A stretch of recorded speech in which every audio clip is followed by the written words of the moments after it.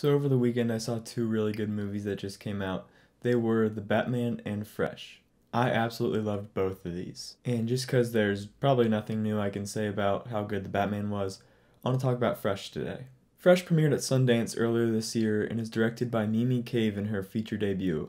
It stars Daisy Edgar Jones and Sebastian Stan and is an insanely twisted horror thriller. The movie starts off as sort of a modern rom-com. Noah is seen on dating apps and goes on a first date that's just not successful, and meets a stranger named Steve at the grocery store, who she immediately hits it off with. After a few good nights with Steve, Noah accepts his invitation for a weekend getaway with him. The title and opening credits don't play until about 30 minutes into this movie, and that's when you know you're in for a wild ride. Only this and Drive My Car had the guts to do such a thing. I can't really talk about where the movie goes after that without spoiling anything, but let me just say, it is a really, really tough watch.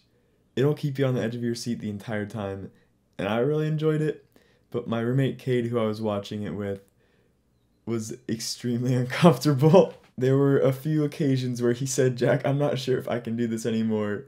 And I didn't know what he wanted me to do about it.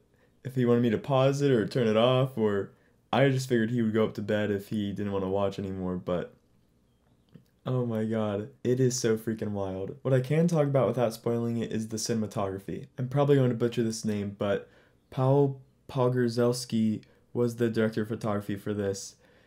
He also shot Hereditary and Midsummer, so if you liked either of those, you're in for a treat here. He gets extremely creative with his lens choices, camera movement, and lighting. There are so many scenes that are difficult to watch, but yet the way that he shoots them make them insanely captivating and heightens the absurdity of it all, which almost makes you just have to laugh. Daisy Edgar Jones is a complete star in this. We already knew this based off her performance in the series Normal People, but she takes it to a whole different level in this. Sebastian Stan also plays an insanely creepy guy. I highly recommend checking this one out because it was really crazy to watch, and I think is just a cult classic, like, in the making. Not everyone's gonna like it, but I think the message it's getting across is really relevant today. But yeah, if you're looking for a Midnight Madness type movie, this would be my first pick right now.